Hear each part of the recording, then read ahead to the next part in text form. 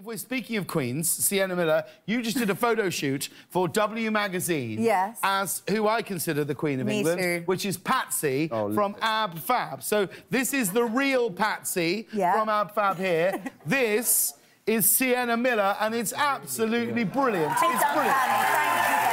Thank you. You must be a huge fan of Ab Fab. Aren't we? I mean, it's in our DNA. Yeah, one of the best comedies ever come out of Britain. Time, yeah. Patsy. Have you got spirit a good animal? Yeah, she is in a way your spirit animal. Totally, yeah. Have you got a good Patsy in you? Can you do a good Patsy? Well, you know, with any like an accent, there has to be a hook. It's smart. As soon as you do that, you're in. Yeah, you're in. You're her. See, yeah, that's it. Bolly no, John. John, it's not. Yeah, Bolly John.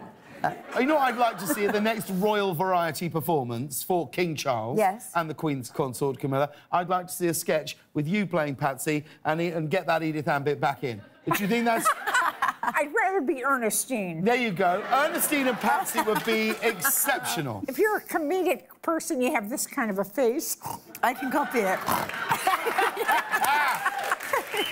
Is it true, Kit, that your family used to refer to you as a character from Absolutely Fabulous? Yeah, I was Saffy. The boring daughter. The boring daughter. That was what my parents called me. Why? Because you were very sensible. Were they very wild? I think I was the one telling them what to do all the time. So they were like, "Oh, shut up, Saffy." Wow, that is outrageous. Yeah. Isn't it awful? It is. It is. It's terrible. I'd say my parents did the same, but I don't think anyone would believe me. No, never, ever. Never. You were never boring or ever a wallflower. Human being.